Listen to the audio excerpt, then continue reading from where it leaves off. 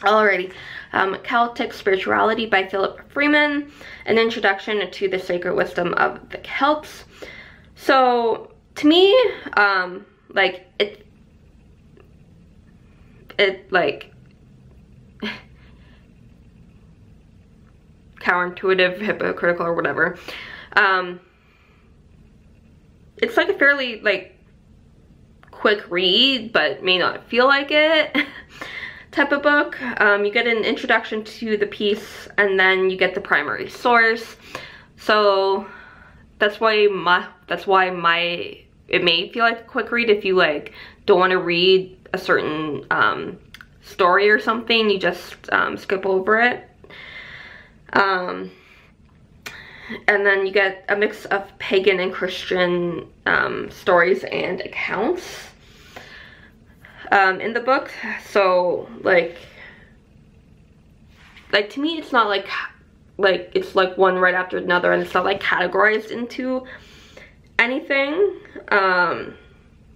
Like it just may be from like moving, but like you make it like, yeah, so it just seems like the pagan sources first, and then it moves in to the Christian sources.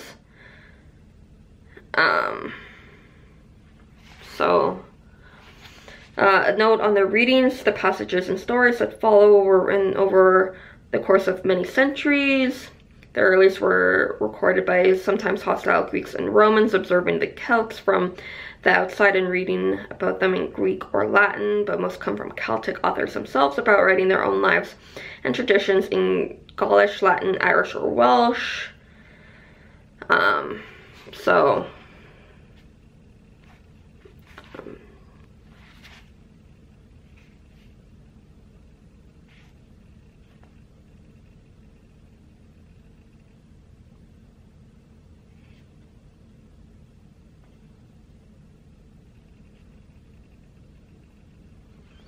So you get like some information, and then you get like the story itself,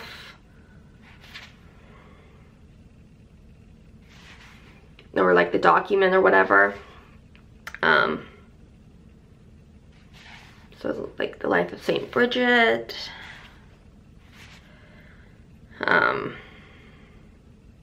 But yeah.